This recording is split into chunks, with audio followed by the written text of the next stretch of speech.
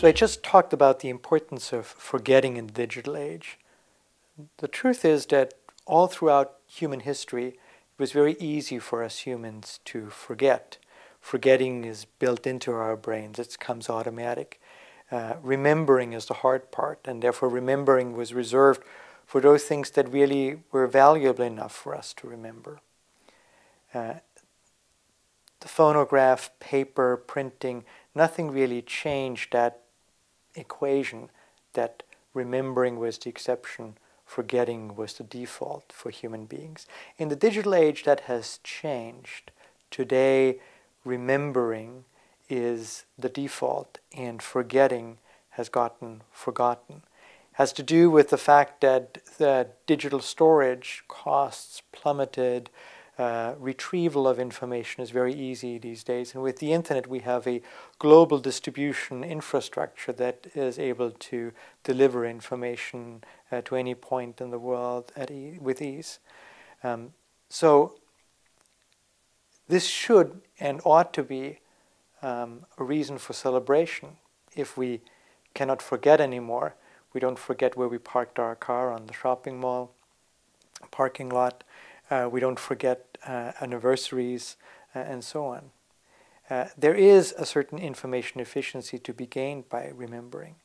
But equally importantly, and overlooked, I believe, so far, is that a world that cannot forget anymore also comes with significant weaknesses.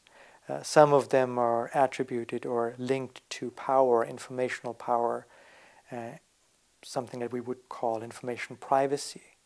But others are even starker and have to do with the fact that we humans are really bad in putting events, past events, into a temporal perspective.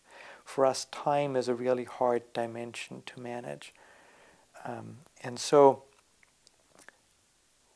in a world of comprehensive digital remembering, we might not only fear that others have informational power over us and fear the repercussions, the consequences of that. For example, self-censorship, temporal panopticon, and these type of things that I just talked about. But we might also find ourselves in a world in which we cannot no longer generalize, abstract, see the forest and not just the trees, because to do all of that, to generalize and to abstract, we need to get rid of details. We need to forget the details in order to see the big picture. And if we can't forget because all the information is constantly with us, then indeed we might lose our ability to act and decide in time. And I'm quite worried about this, especially because the cognitive psychologists have found out that forgetting plays a central role in us being humans, in us being able to live in the present and to act and to look into the future. And so I wonder what we can do to revive forgetting in the digital age.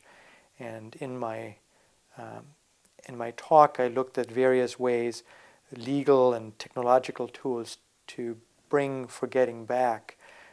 But all of these have certain weaknesses. And so I suggested that we needed to add something else to the mix, namely a revival of forgetting, mechanisms to forget.